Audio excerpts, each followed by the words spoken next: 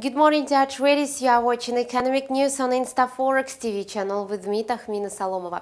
Today, markets are keeping an eye on crude stockpiles data from the United States. The previous data from the U.S. Energy Department confirmed a negative forecast of higher oil production and revival in drilling activity. Crude stock in the U.S. advanced by over 9.5 million barrels in a week ended February 19th.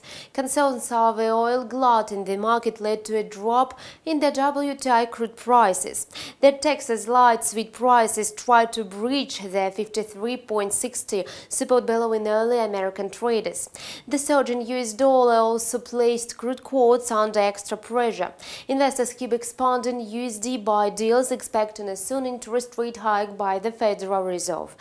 On the other hand, oil prices were supported as the OPEC Secretary General stated that in January the cartel member nations fulfilled 90% of the crude output curb plan.